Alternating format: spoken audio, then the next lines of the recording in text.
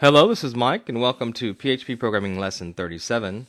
And today we're going to look at MySQL and relational databases.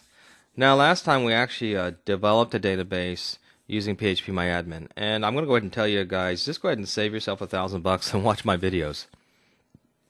I am always getting ads like, hey, come to our MySQL training, and for $1,000 a day, you'll be a MySQL database programmer. Great, but you know what? It's not that hard. SQL is a language that talks to the database, and you know what? It's just a table on the web. And so don't get too wrapped around the axis. This is not difficult. There's just a handful of commands you need to learn. And once you learn those, you'll be programming databases like crazy.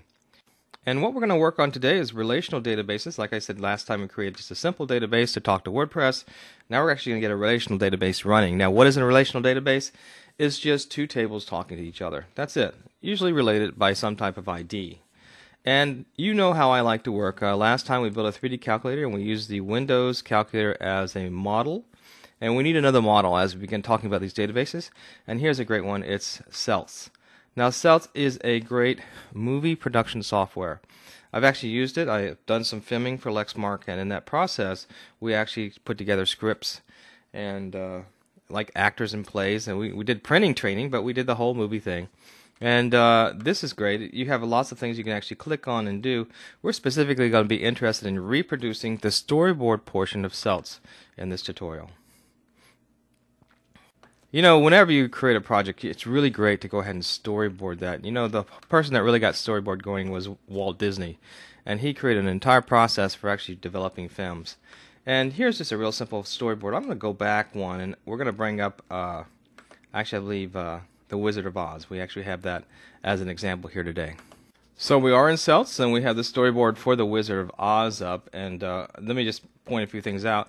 There is, like in a sense, a sequence, and in each sequence there's a series of images and shots. And so in the first sequence you can see they're coming to a forest, and then below that there's another sequence, and these sequences are basically labeled by these little blue rectangles here. So you have a number, and you have a title, and then you have the ability to delete that sequence. And you just go ahead and scroll along here, and there's more sequences, and you can add sequences at the very top here. So here's your add button. And you can actually order the way the storyboard actually looks. Let's go up and take a look at that. If you hit the 3 right here, that means 3 are lined up on the stage. Hit the 2 are lined up on the stage.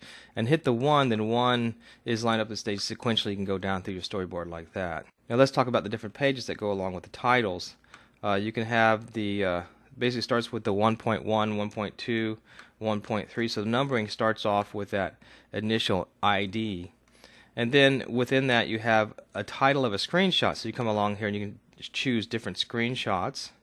And then you have a little text right here, and you have an image, and you have the ability to actually go and sketch something, and we'll have to talk about building sketch systems as well.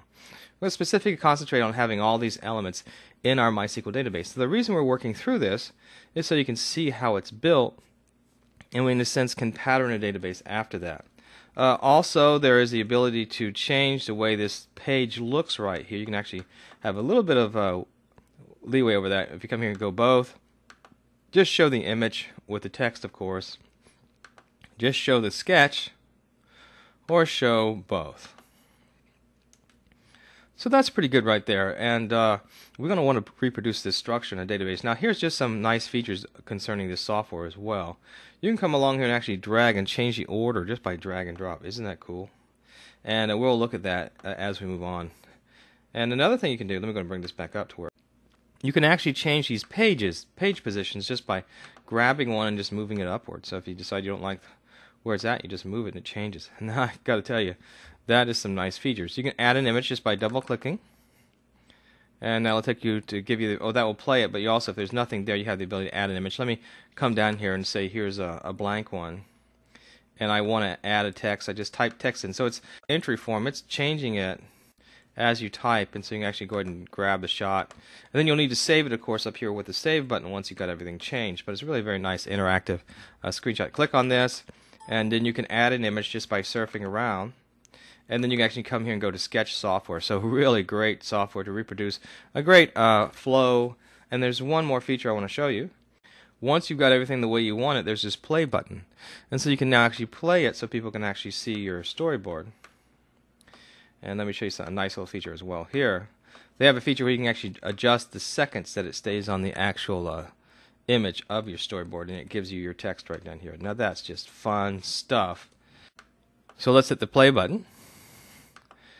And it's going to click through the images every second. And once again, if you want to adjust the time that it clicks through the images, you just change the value right there. Okay, so that's good for telling you how the software works. Now let's see if we can go and build a database that looks just like that. So we're going to open up PHP So come on down here to your system tray. And go ahead and click on this bar right here and go to PHP Now in PHP we just want to create a database that's just so easy. We're just going to come along here and call it storyboard example. Okay, I just hit create and you created a database. Now let me go ahead and say that the root name and the password for your database are very simple, and this is because we're doing development work. And so if you go to privileges, right now, you can see that the username is root and the password is blank. And so I'm going to tell you, never, never, never use those as your username and passwords. If you do that, just go ahead and blind yourself and jump backwards off a skyscraper.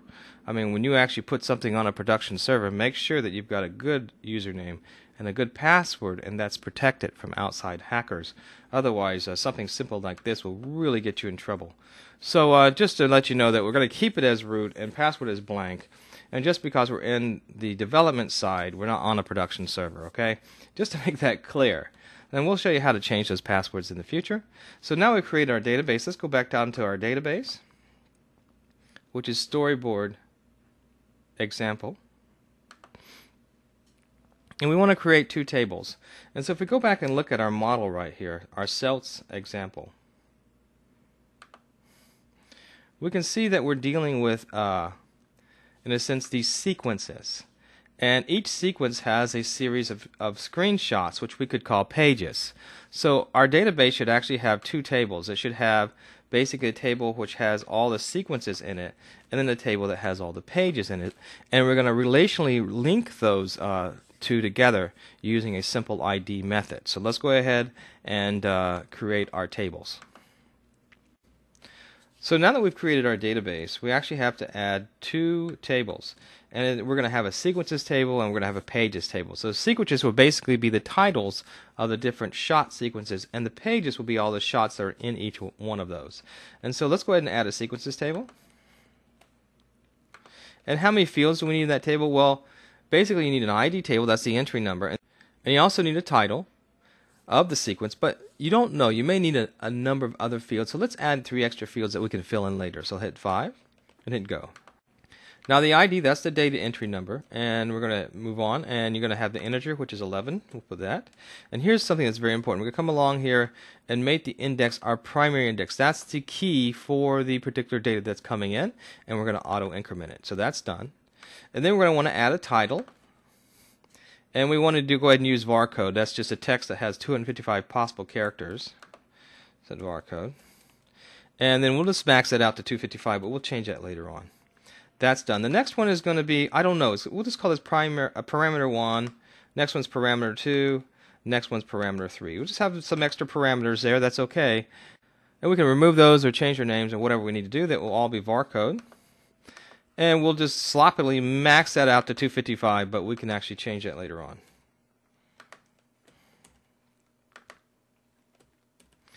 And that's all there is to creating your relational database. Let's go ahead and entry.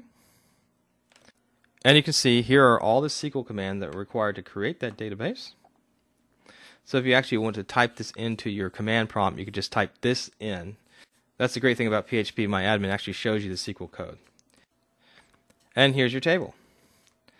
And now we want to create the second table and relate it to the first. And we'll do that in the next video. So let's review what we've done today. Today we talked about databases and building databases. We looked at the movie-making Celtx software, which I just love. We went to the Wonderful Wizard of Oz and talked about how it was created. We actually realized we need two tables to build a Celtx storyboard piece. We need a sequences table, and we'd actually need a pages table. So you can see as you page down here, you have these sequences, that basically that your storyboards go inside of, and your storyboards in a sense are your page. So then we went to PHP We created a database, storyboard example. Let's click on that. And we built our first table. And in the next video, we're actually going to build our second table and relate those to each other with a simple ID parameter.